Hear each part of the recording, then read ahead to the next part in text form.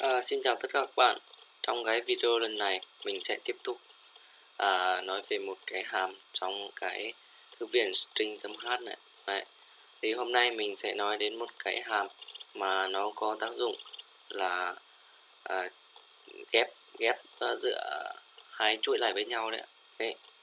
Thì ở đây mình sẽ giải thích như thế này ạ. Tức là gì? Tức là nó sẽ ghép một cái chuỗi nguồn vào cái chuỗi đích. Và cái hàm mà mình muốn nói đến đó chính là cái hàm Strcat. Đây là chính là cái hàm của nó. Như khi các bạn bấm thì nó hiển thị lên cái hàm bên dưới này.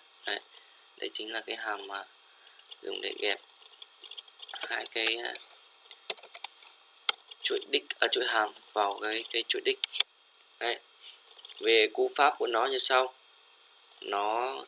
Đây là cái cú pháp khai báo của nó. Thì cú pháp thì mình đã giới thiệu ở những cái video lần trước. Cha nào đến sau Strcat, và trong đây là cái chuỗi đích và chuỗi nguồn. Ví dụ ở đây thì mình sẽ comment cho nó, rồi. Ở đây thì mình sẽ xét đến một cái ví dụ, đó là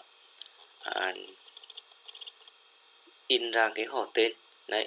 Với khi bạn nhập họ lót và do nó nhập tên, đó là hai chuỗi khác nhau, và sau đó nó sẽ in cái họ tên của bạn ra. Thì ở đây mình sẽ dùng cái câu lệnh strcat để giải cái bài toán này. Thì đầu tiên mình sẽ khai báo cái họ lót của nó. Họ lót ở đây mình sẽ khai báo họ lót có độ dài là 30 và tên sẽ là 12. Rồi sau đó mình sẽ in ra cái màn hình là yêu cầu bạn nhập cái họ lót vào. Sau đó sử dụng cái lệnh get này.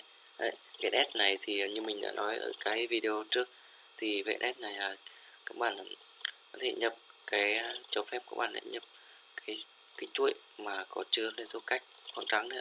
Rồi tiếp tục sau đấy là cái lệnh printf. Thì các bạn ở cái lệnh printf này thì các bạn phải nhập tên của mình vào. Sau đó là cũng là get như ở trên.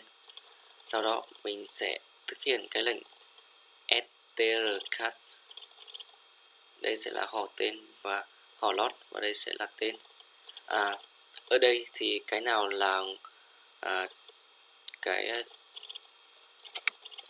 cái nào là cái chuỗi dịch, còn cái nào là cái chuỗi nguồn. Thì ở đây các bạn có thể thấy cú pháp của nó. Thì ở đây trong cái dấu móc tròn này, ở bên trái cái dấu phẩy này chính là cái chuỗi đích, đúng không? Có nghĩa là cái họ lót này chính là cái chuỗi đích. Rồi tiếp theo là tên thì nó sẽ là cái chuỗi nguồn, đúng không ạ? Rồi tiếp theo thì mình sẽ in ra cái họ và tên và sử dụng cái push s này để in ra. Rồi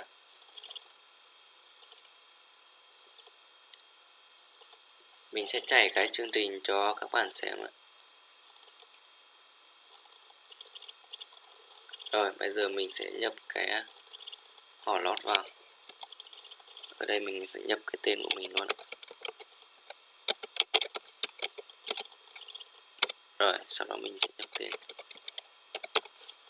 Đấy, như các bạn đã thấy thì nó đã in ra màn hình họ tên là Nguyễn Ngọc Phương. Rồi đó là một cái ví dụ mình muốn nói đến trong cái lệnh strcat trong cái thư viện string.h này. Rồi cảm ơn các bạn đã theo dõi cái video của mình.